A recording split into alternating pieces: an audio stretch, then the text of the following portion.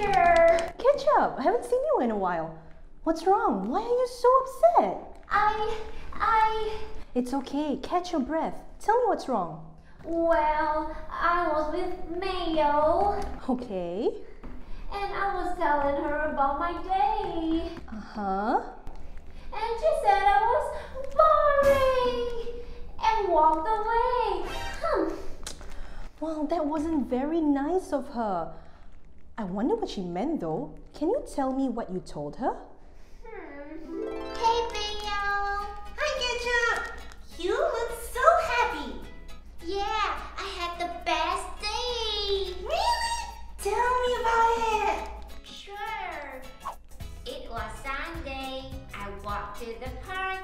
I saw a boy. I saw a dog. I had ice cream. I went home. Huh?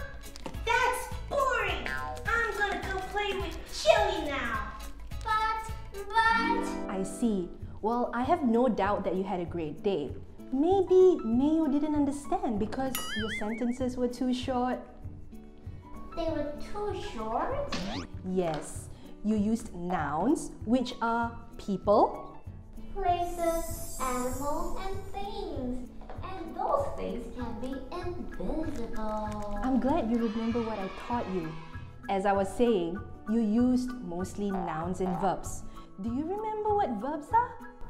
They are action words like singing and dancing and talking. That's right.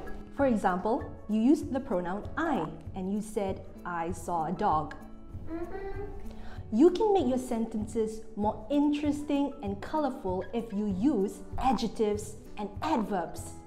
Whoa, what are those? Well, adjectives are words to describe nouns.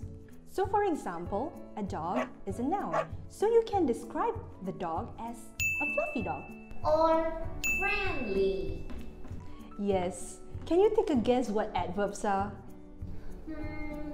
If adjectives describe nouns, then adverbs must describe verbs, right? Good job! So some examples are slowly, like walking slowly, or joyfully, like laughing joyfully. Okay, I think I get it.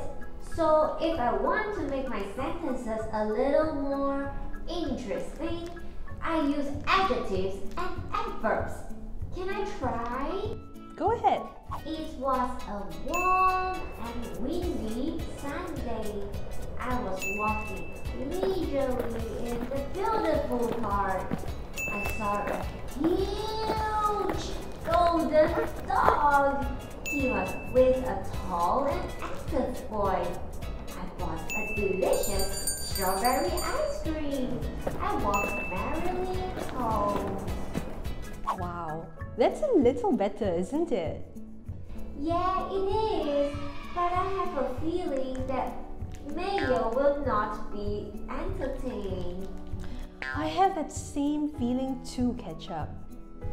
Is there anything more I can do to make my sentences even more interesting?